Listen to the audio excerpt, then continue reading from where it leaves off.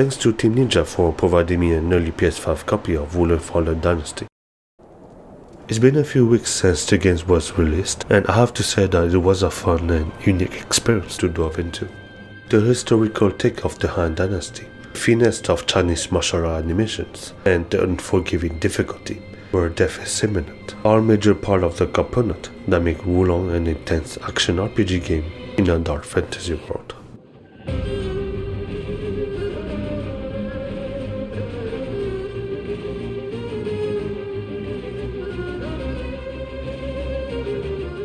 As someone who's quite familiar with Dynasty Warrior series and a novel called Romance of the Three Kingdoms made by Lu Guanzhong, it was a nostalgic moment to meet every figure once again. From the Yellow Turban Rebellion led by Zhang Jiao along with his true brother to the coalition of the allied forces against Dongzhou, we get to witness many heroes on the rise from this chaotic era of the Han Dynasty, which is what our own character is based on. We begin as a nameless militia who also happens to be on the rise, experiencing the same fate as other heroes and becoming one of them to achieve greatness. Hence why Wo Long, also known as Hidden Dragon, is the name of the game. 竟然有此等强者埋没世间，在下仿佛正目睹龙腾欲飞之英姿。 The gameplay is the pinnacle of Wo Long Fallen Dynasty, with the spirit system being one of the core mechanics. All actions made by both the player and enemy are dictated by the spirit gauge. Using martial art, wizardry, or spirit attack will consume your spirit. Receiving damage will also lead your spirit gauge negative, so remaining that border will most likely break your stances if can hit. To gain by spirit is either by normal attack or deflecting incoming attack. If you're familiar with Sekiro, parrying enemy attack is the best form of defense to defend yourself from getting hit and to avoid losing your posture. In Wo Long, however, parry comes with more gimmicks. It is a way to strengthen your senses and to balance your spirit gauge to net positive, a valuable factor to consider in combat.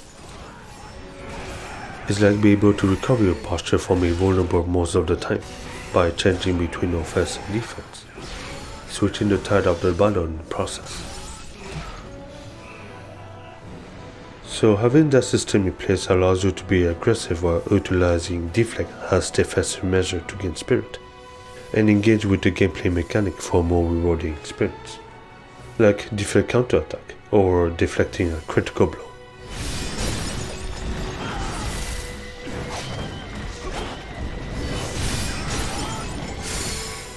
And the best part is that we have many ways to play the game, which involves having 13 weapon types to choose from, 5 virtues that consist of offensive and defensive wizardry, and lots of gear set that can modify your character's strength. The agency of our character, while fairly extensive, still feels simplified compared to the previous game like Neo. Of course, being restricted with 2 martial arts per weapon and 4 wizardry spells makes the gameplay more limited. Fortunately, we can carry 2 weapons at the same time, and swapping responsively between them makes the combat more appealing. We even found new tricks from this feature that didn't exist in the previous demo build back from September. They could have just gone with that build, but instead, they tweaked it to make the gameplay a little more complex diving into, despite being simplified. Team Ninja has still left something for the old fanbase to enjoy playing the game, by reflecting a few technical aspects of new combat into this game. It's not much, but it's something that the new community will recognize. Of course, to be engaged with the gameplay, we need an enemy to mess with.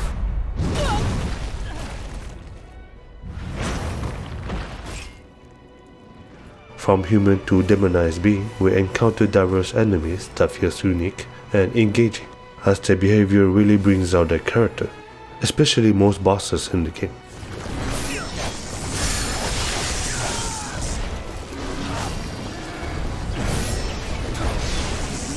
Fighting humans is close and personal that relies on martial arts. Some can be swift and deadly, while others are heavy hitters that can deal massive damage.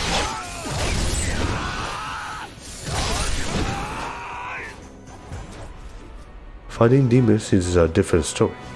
Smaller demons comes with numbers, while bigger demons are less prone to stagger, making them unflinch from your attacks. Fighting bosses are more developed and can really deliver a top-tier action combat that not every game could offer. We engaged in a duel against a famous general, fair and square, tried to overcome the trickery of the wizardry, survived against mythical beasts, or challenged questionable oversized bosses. Unfortunately, the number of enemy variety is what the game severely suffers. Midway through the game, we start seeing the same enemy over and over again until the end of the playthrough. And fighting them again in newer difficulty doesn't really help much either. Granted, new rarity and stats can be found in new difficulty, which means new variety of builds to create. But adding a new extra flavor into the enemy variety will also be appreciated. Wo Long is definitely easier to go through with many convenient tools at our disposal. With the morale system, our character becomes stronger depending how much morale we have raised by defeating enemies and capturing flags. We also have many ways to ease that process.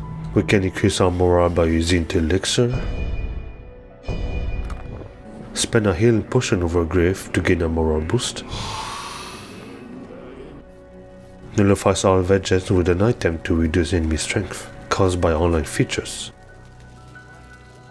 and call for help to gain party member from either reinforcement for NPCs or online co-op for real players.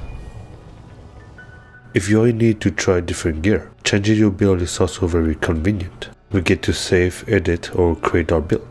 We can even redistribute our stat for free, which expands more possibilities to approach the game.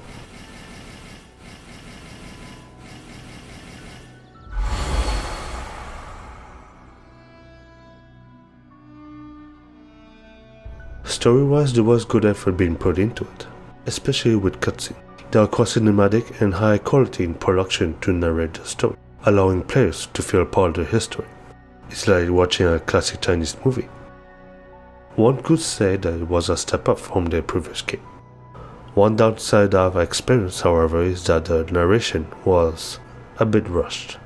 For someone who is first time learning the tales of the Han Dynasty, the narration will be hard to follow, and having character being more developed will help greatly.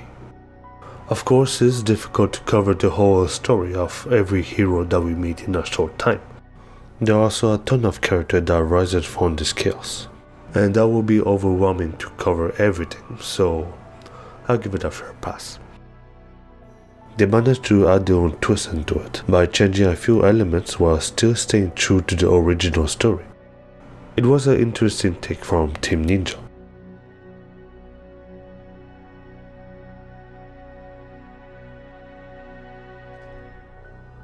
With the verticality of a jump button, the game expands its horizon with platform and elevated floor to climb over and explore every side of the map. Besides the fact that the mission levels felt more massive, the environment being well made with good quality made the exploration aspect more appealing, and photo more greatly supported that aspect. There were a few levels, however, that were like really old gen consoles for some reason. On one side we have the most beautiful scenery ever, and on the other side, the design leaves you to question how it is accepted. Even though progression is still linear, mission levels feel more open for different paths to take, and finding anything that's worth exploring, like battle flags, items, or pandas.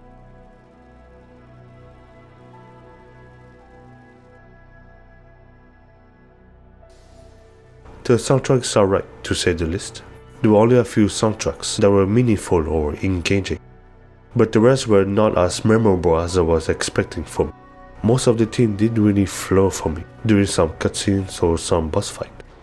Maybe they were not catchy enough or missing some heavy passage, but they mostly did capture intense moments to make things feel epic.